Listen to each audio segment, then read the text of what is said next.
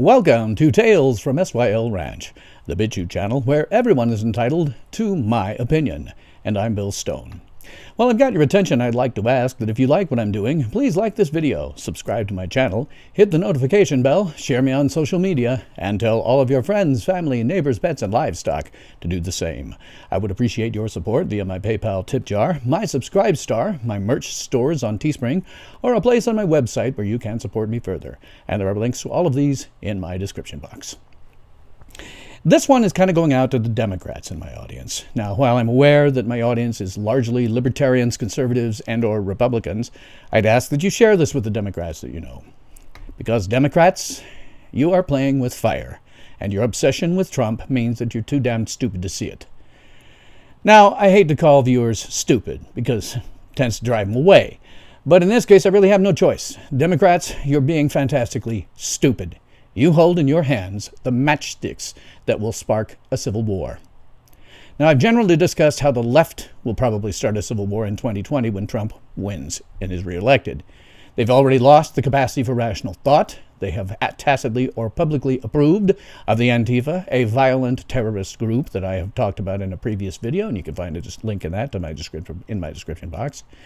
And for over 4 years, they have called Republicans and conservatives every vile name that they can think of.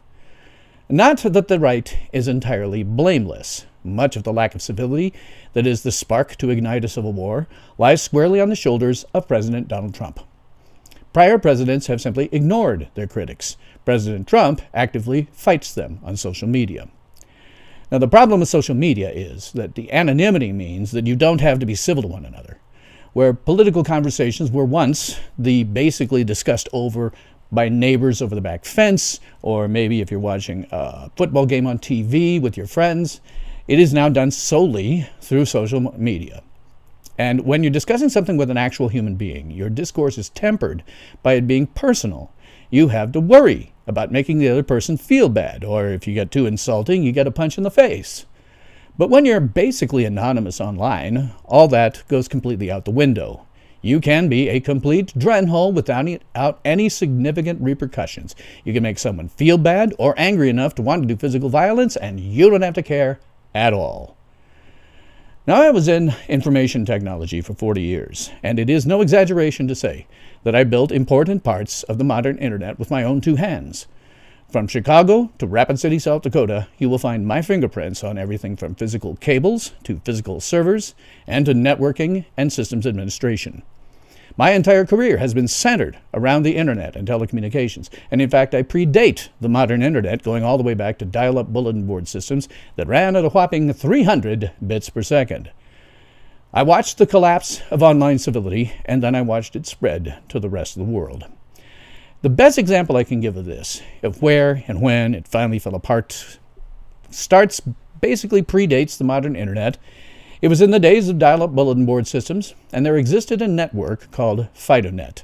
It was a way for individual bulletin board systems to share forums between each other, and FidoNet eventually went global. For several years, I was a vice moderator of the FidoNet Trek forum, which was devoted to Star Trek. At various times, it included hundreds of participants and thousands of lurkers, and in fact, some of the production staff and actors of Star Trek The Next Generation, which was in production at that time, lurked on the forum. There was an individual whom I will not name so as not to upend his life in any way. He was the predecessor to the modern social media user. He was extremely rabid about Star Trek. He was very intelligent. He believed everything, he knew everything about it, and if you disagreed, he considered you stupidly wrong. He would start massive arguments that led to what we called then flame wars, although today it's just commonplace behavior on social media. The phrase agree to disagree was not in his lexicon. He would never admit that he might be wrong. He would never compromise. He would argue and name-call with increasing vehemence until you gave up and publicly admitted that he was the better man. He would accept no other outcome. And all of this over a fracking TV show. Now, as moderators, we had to ban him, generally temporarily, when he would become disruptively argumentative. That usually meant that he became argumentative with the moderators ourselves, refusing to adhere to our instructions to shut the hell up, and then arguing with us about our instructions to him. We ultimately had to ban him permanently. He was completely disruptive and simply would never change. He has since been banned from every online Star Trek forum that he ever joined. He was last seen on TrekBBS.com in 2010, where he was permabanned from there as well. And that was where I saw the beginnings of online incivility, a worldwide Star Trek forum. Well, today this kind of incivility should be entirely recognizable, as it permeates all social media. Just as with the individual I described, relative anonymity means that no one has to be civil. No one has to agree to disagree. No one has to find common ground. You are perfectly free to call anyone any names, using any profanity that you like, to make baseless charges about their ability to satisfy their sexual partner, to their intelligence, and to their politics. It is all fair game. While this is largely due to anonymity, it's also exacerbated by President Trump. In fact, I find his behavior entirely the same as the individual I mentioned from damn near 30 years ago. If I didn't know that it was President Trump, I think it was that individual from 30 years ago. I mean, consider the similarities. Trump is extremely rabid about his political situation. He is very intelligent. He believes he knows everything, and if you disagree, he considers you stupidly wrong. Trump starts massive arguments that lead to what we would have called flame wars, though it's worse today. Because he's president, his incivility encourages incivility in those who agree with him. This encourages incivility in those who disagree with him. The phrase agree to disagree is not in Trump's lexicon. Trump will never admit that he might be wrong. Trump will never compromise. Trump will argue and name-call with increasing vehemence until you give up and publicly admit that he is the better man. He will accept no other outcome. All of this is exactly as I described about that individual who did the same things 30 years ago. Unfortunately, Trump has no moderators. Where we could ban someone who became disruptively argumentative, no one can ban Trump. He should, however, stop posting on Twitter because he's only making things worse. However, being an uncivil SOB isn't grounds for impeachment. And that's what Democrats don't understand. Having never experienced someone like this before, as I have, they don't know how to deal with him. Well, here's how you deal with him, Democrats, and listen very closely. You don't pay any attention to him. If anything, you say, that statement is so far beneath my dignity to respond to that it's right next to dinosaur bones. And you leave it at that. What you don't do is attempt impeachment proceedings without any basis for them. We all know that you have no basis for it. If you did, you would have open hearings, just as there were for both President Nixon and President Clinton. You'd allow the opposition party to bring evidence to the table, just as was done with both President Nixon and President Clinton. You are operating entirely in secrecy, allowing occasional leaks to a propagandist press that probably have no basis in objective reality. If you want me to believe that you actually have something, then all you have to do is be public and fair about it. Until then, I'm going to assume that all you're doing is trying to dig up dirt that doesn't actually exist. To any rational person, and particularly to Republicans, you look like scumbags. It's only Democrats who long ago lost the capacity for rational thought who think that you're trying to bring real justice to Trump. In all reality, I don't think you have any real plan to impeach Trump. You've figured out that no one currently running for the Democratic nomination can possibly beat Trump. In the first place, they're all outright communists and socialists. Their political ideologies are abhorrent to anyone not living in New York City, Los Angeles, or San Francisco, and not even the suburbs of those cities find communism and socialism acceptable. They will not vote for a communist or a socialist. Furthermore, they have all, each and every one of them, the charisma of a cockroach. All but one of them is easily labeled with something negative but true, as Trump has now labeled Biden, Sleepy Joe. He can label almost anyone else, well, literally everyone else, by putting red in front of their name, and it will be factually accurate. If you had brain one, you'd nominate Tulsi Gabbard. She'd lose, but at least it would be graceful. Given her military background, it would be hard for Trump to find a label for her and make it stick. And being an attractive and relatively rational woman makes it even more difficult. But we all know that you don't have brain one. Tulsi is far too much of a centrist for the modern Democratic Party. You'll probably nominate Bernie Sanders, and he will go down in flames against Trump. All Trump needs to do is call him Crazy Bernie, and it will be, well, factually accurate. But you don't actually intend to impeach Trump. You're just going to drag his name through the mud until Election Day and hope that it will be enough to cause voters to support a communist. Well, it's not going to work. As with the 2016 election, voters will hold their noses and vote for the obviously lesser of two evils. That describes a lot of Republican voters, by the way. While Trump certainly has a lot of grassroots support, a large number of Republicans voted for him simply because Hillary was obviously corrupt and outright evil. By the way, as someone who's done IT work for government on occasion, I can tell you that if I did what she did with her email server, I would presently be doing time in a federal prison for espionage. Hillary is corrupt, evil, and as we can now see from her having labeled Tulsi Gabbard as a Russian asset, Hillary is nuttier than a bag of walnuts. Hillary should be sitting in a federal prison right now. That she is not frustrates the average person to no end. It is proof positive that there is a two-tiered justice system in the United States, one for the little guy and one for the big guys and the elite. The little guy always get what they have coming to them, and the elite walk away without so much as a slap on the wrist. But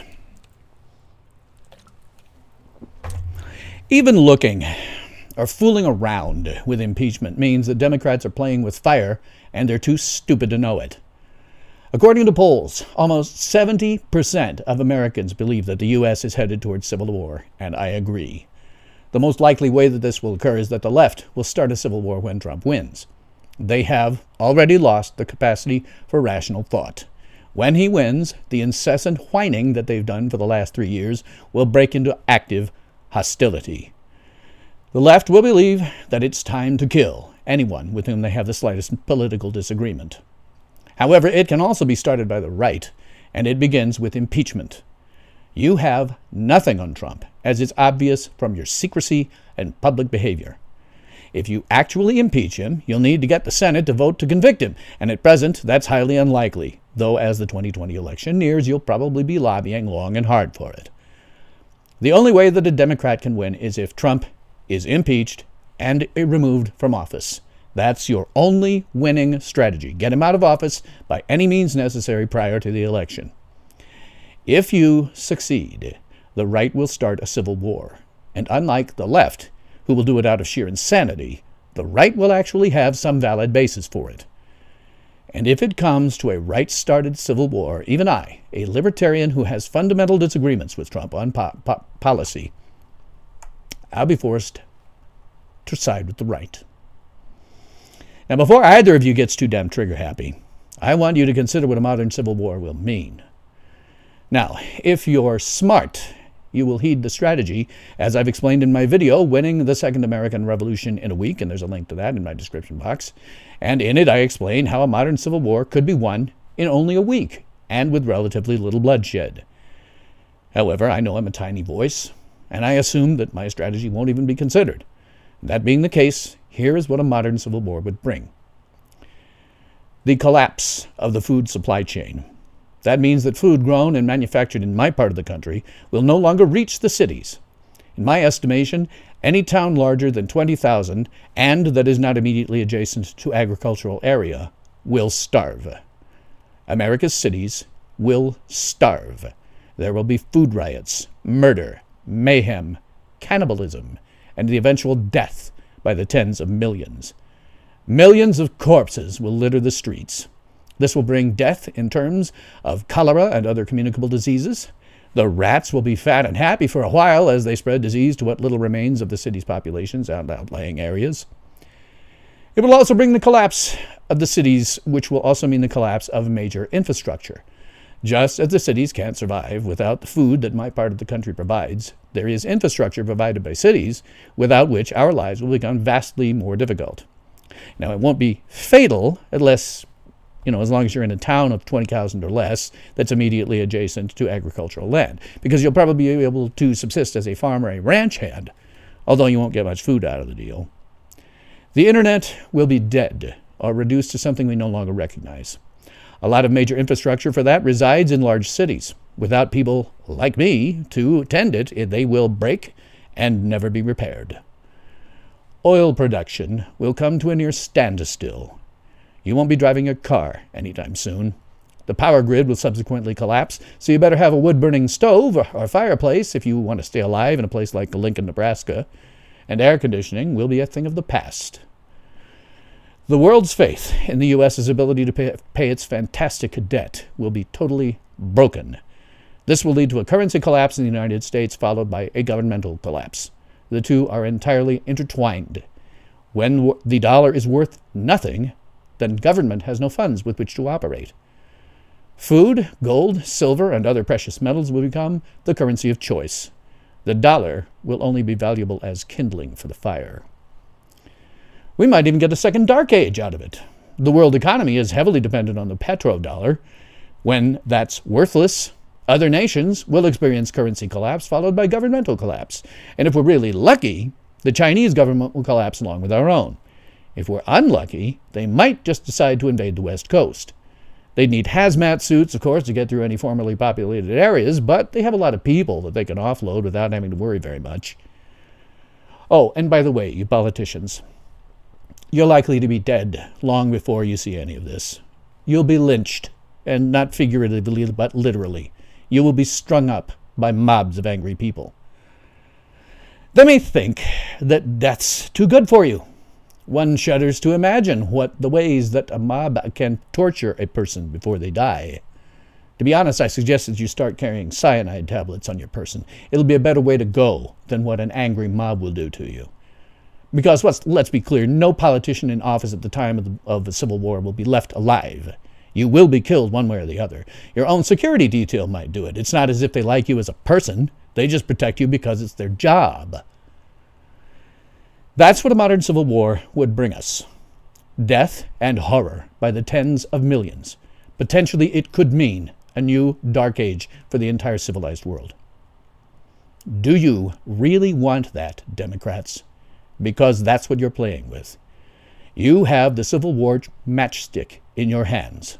You may either use it to ignite a war started by the right, or just back down and admit defeat gracefully. The choice is yours. Make it wisely. And that's all I have to say about that. I would love to keep the conversation going, so please leave your comments, questions, and nasty remarks, and I'll do my best to get back to you. So thanks for watching. That's all the time that we have today for this highly acclaimed, world-renowned Tales from SYL Ranch, the BitChute channel where everyone is entitled to my opinion. And I'm Bill Stone. Ultimate power in this world has always been one simple thing: the control and manipulation of minds.